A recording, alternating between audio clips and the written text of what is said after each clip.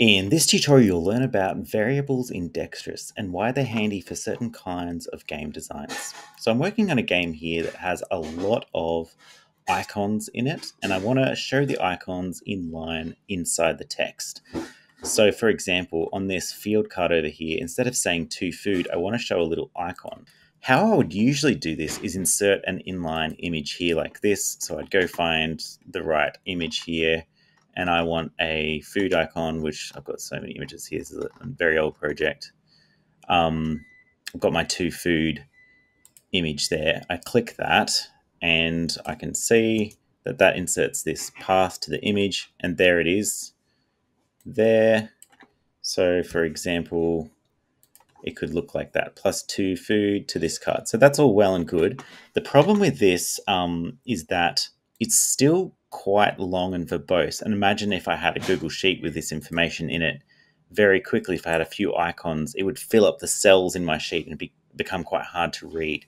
This is where variables are super useful. So if you open up this two curly braces thing, I'm going to just copy this. So I'm going to say, okay, I've got this whole piece of string here that's referring to this image, this to food image, and I'm going to make a new variable. A variable is a find and replace, essentially. So I'm going to say blah, and I want to replace blah with this. So if I save this now, and instead of this, if I type in blah, it's actually going to get replaced with that. Of course, I don't really want blah. I want something that I'll remember. So I'll go back into my variables and I'll change this to this syntax that I've been using. To food, you can see it's there. I've made a lot of different variables here, and I want to use to food in my text cells, and that will get replaced by the to food icon. So that's all well and good. And so blah doesn't work anymore, so I'll have to just update that to food. Over here in my Google Sheet, you can see that that's actually quite readable here. I've got to food to this card. This is the description for the field card here, and that's actually really easy to read. It's really nice and clean.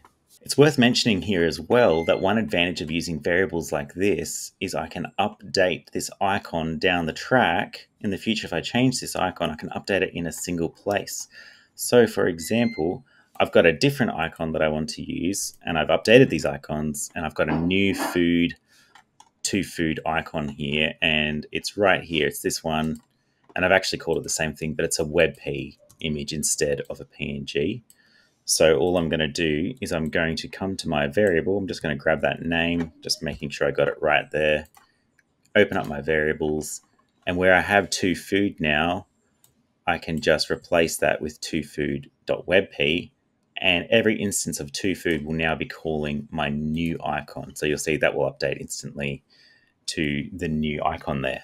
You might also have noticed that in variables that you can actually link it to a CSV. So you can link it there in the normal way. And we've just essentially got two columns, one called project variables and one called project variables text. So these are special reserved names.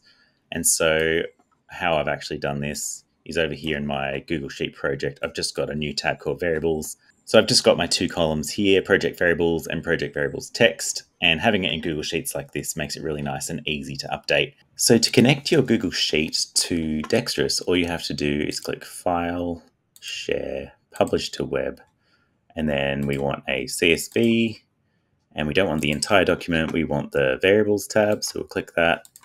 We'll copy the CSV link and then go back to Dextrous, and we'll open up variables, and you can click this and paste that CSV link straight into this field and save and close, and you hit this to refresh the CSV variables. Of course, you don't just have to use variables for images, you can use them to replace text as well. So for example, if I create a new row here, I could set a project variable to haste. I'm going to put a $sign in front of it here just so that it doesn't get confused with any other just regular word hastes in my project. And I could set its replacement text to this character drinks a cup of tea on the first turn they arrive at the tea party. So back in Dextrous here, if I go to my variables, and if I'll just delete that one there that I worked on earlier. If I refresh the CSV,